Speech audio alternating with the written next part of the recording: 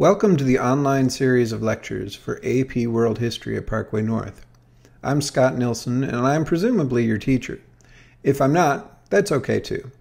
This course covers the last 10,000 years of history, and this lecture covers all the stuff before that. It's appropriate, I suppose, to begin at the beginning, which, historically speaking, requires us to go to Africa. There are some competing claims, but the best guess of archaeology right now is that the earliest beings that we could more or less call human were first located in Africa. Eastern Africa, actually, in an area called the Great Rift Valley, which is where two tectonic plates are pulling away from each other. The valley created in the space between them, it's like the opposite of mountains. When plates crash into each other, land goes up in the form of mountains. When they pull apart, they create valleys. This valley is where the first humans were doing their thing. What we mean by humans and doing their thing is a really interesting question, and one that has lots of different sub-questions associated with it. When did we become human, as we recognize it now? What were we before? And how did we get from point A to point B? Archaeologists have found evidence of hominids, which are great apes that are humans and their ancestors, stretching back to 4.4 million years ago. This is Ardi, who has the title for oldest hominid at the moment, 1.2 million years older than her nearest competitor. This is an artist's depiction of what Ardi might have looked like, and I think it's safe to say that we wouldn't consider her human as such. Over the last 4.4 million years, there have been various interesting processes that have led us from Ardi to something that we would more or less consider anatomically human. For our purposes, though, the AP doesn't care, even a little bit. If you want to know more, take an anthropology or an archaeology class. Like I said, it's fascinating stuff, but not something we have to deal with at all.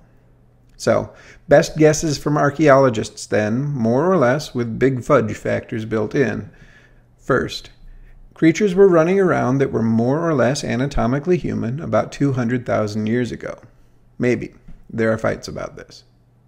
Second, those creatures began to leave Africa about 70,000 years ago. Maybe. There are fights about this, too.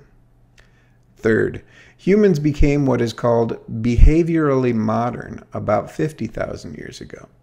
This means they could think symbolically, express cultural creativity, and, perhaps most important, develop and use language.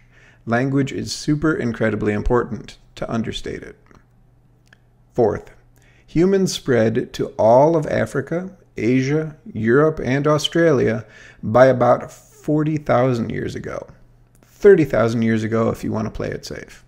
Specifics as to dates as to who got where when get very controversial very quickly. And if you want even more controversy, try to find out when humans reached the Americas. Probably the movement started about 17,000 years ago, crossing from Northeast Asia to Alaska. The traditional view, which is shown on this map, is that humans chased big game across the land bridge connecting the two continents and then spread slowly across the Americas. The problem is that the archaeological record might not support that. People pop up on South American coasts about 1,000 or so years before they should. The competing theory is that people didn't cross over land, but instead spread in boats along the coast, which would explain why they reached the Chilean coast when they did. The problem is that there's essentially no archaeological support for this at all, since the coastline they would have traveled is now 100 meters or so below the ocean surface. Since it's under the sea, this makes it hard to confirm anything at all. Ultimately, though, by about 11,000 years ago, humans had spread over the 6 major continents. Interestingly, some really remote islands, like Easter Island and Hawaii, weren't populated by humans until less than 1,000 years ago, which we'll talk about in a couple months.